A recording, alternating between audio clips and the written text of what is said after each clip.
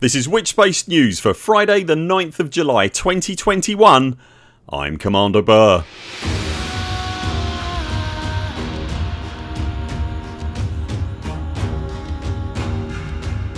In a packed bumper show this week, the Anti-Xeno initiative are running a new week-long event. The Apollo 15 expedition preps for departure. Frontier share some community calendar work in progress shots, and we'll share some thoughts on the future of the Buur Pit, plus much more.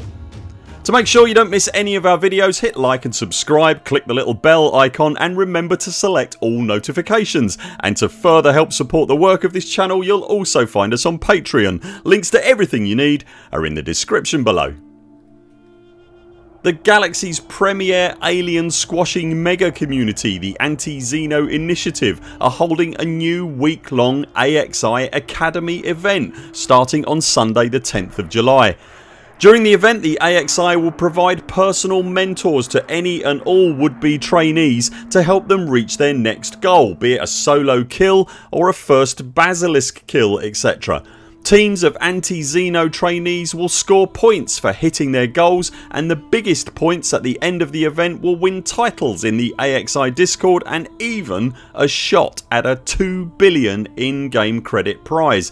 If you fancy a shot at becoming the meanie greenie Danger Daisy's next nemesis, then check the video description for the link to the AXI Discord's event channel.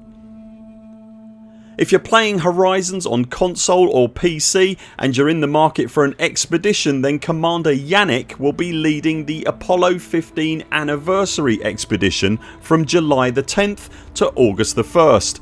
Billed as Horizon's last hurrah and celebrating the 50th anniversary of the achievements of Apollo 15, the expedition will be leaving from the Hind Nebula and visiting the twin mountainous worlds of David and Goliath.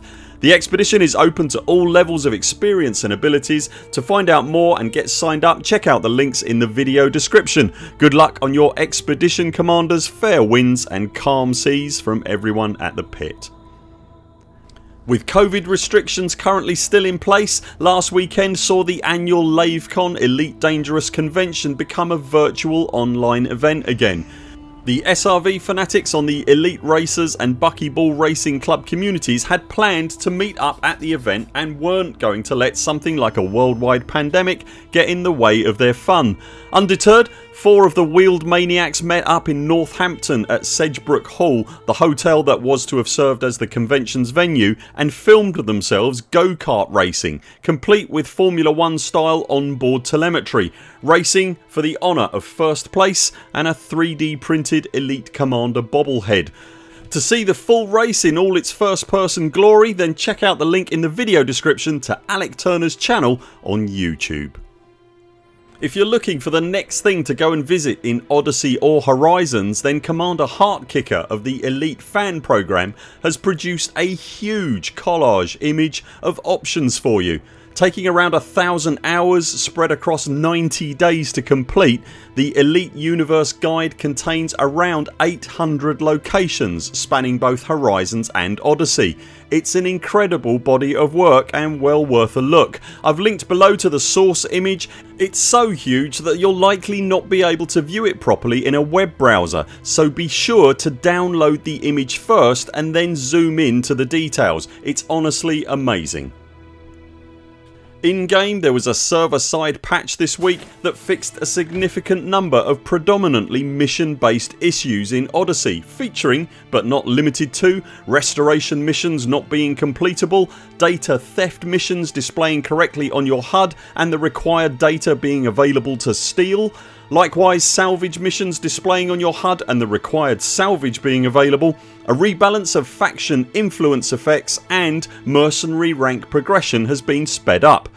There was also a fix delivered to Horizons this week that specifically dealt with the spawning of Thargoid beasties in non-human signal sources, so if you've been experiencing problems there, then that should all be working as advertised for you.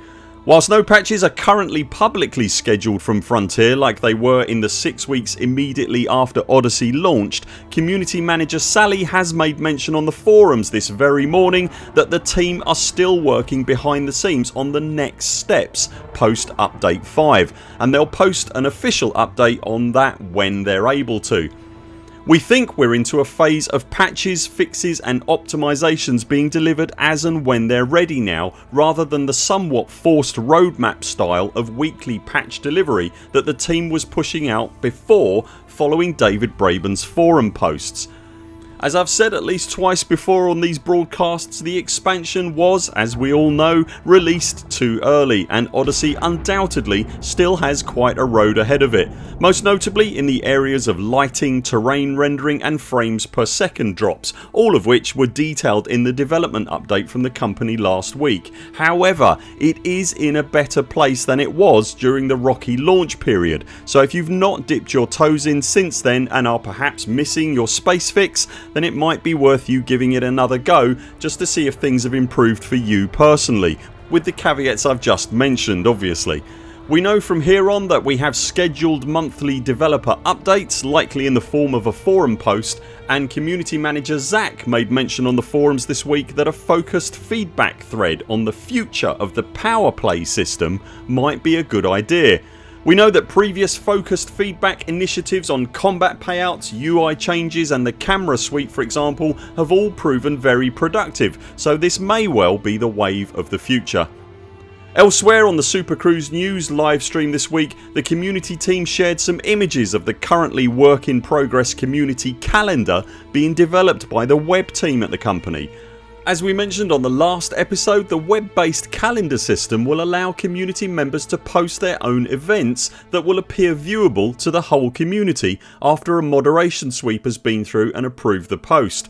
We're quite liking the look of this system and it could be a really productive way to get the word out about the many weekly community driven events that happen in the game that often go unnoticed. And finally this week, we've been asked by a number of people over the last couple of weeks if the Buur Pit is planning on becoming a variety channel, creating content for games outside of Elite Dangerous or even moving away from Elite Dangerous completely. Rather than keep answering the same question in as many varied and interesting ways as we can, we thought it best and would like to answer the question about the future of the Buur Pit more publicly here. So let me confirm for you now, the Buur Pit has no intention of switching games or featuring any other games whatsoever. We are exclusively an Elite Dangerous channel and we will continue to feature Elite Dangerous, its news, its community and its goings on in their many varied forms, rain or shine. So with all that being said, wherever this journey may take us, we hope you'll continue on the road alongside us. That's it for now. Thanks very much for watching. We'll be back later this week with more videos. Until then, 07 Commanders, follow the greens on the way out and do keep clear of the toast rack. We very much look forward to seeing you next time.